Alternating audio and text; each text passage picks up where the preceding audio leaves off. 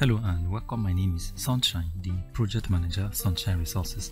In this video, I'm going to show you how to determine the pH of your liquid soap. Now this is important because as a soap producer, it is necessary that you have an idea of the pH value of your soap product.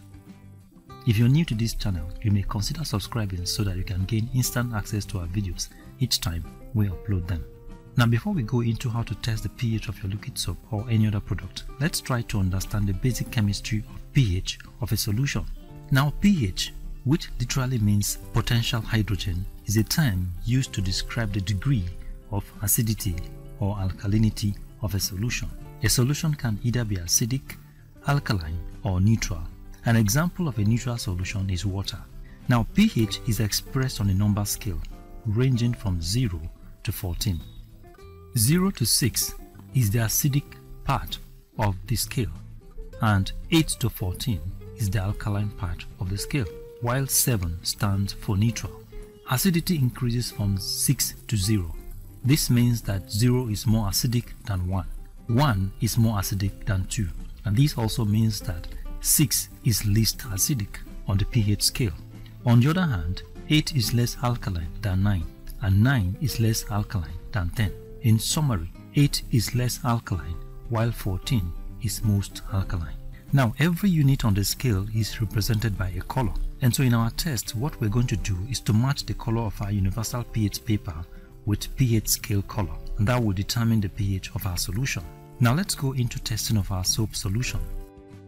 This is our liquid soap solution, and this is the universal pH paper, and this is the pH scale.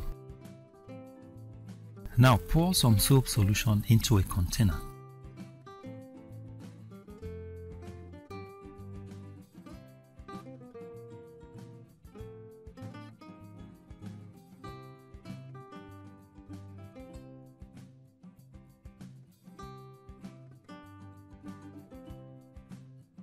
Bring out the universal pH paper and dip into the soap solution.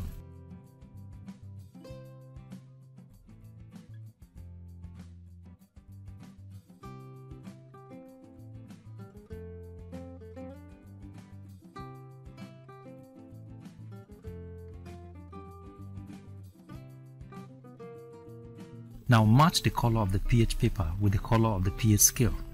Please note that using this method to determine the pH of a solution may not be effective, but it's going to give you an idea of what the pH of the solution is. In the case of this now, the pH should be in the neighborhood of 10-11. It means that the pH of this solution is within the range of 10-11. So thank you very much for watching, and God bless you. If you like this video, give us a thumbs up and subscribe to our YouTube channel. You can visit our website on www.sunshineresources.org.ng. You can visit our YouTube channel on youtube.com/c/Sunshine Resources SRTV. You can also follow us on our Facebook page on Sunshine Resources. Thank you very much for watching, and God bless you.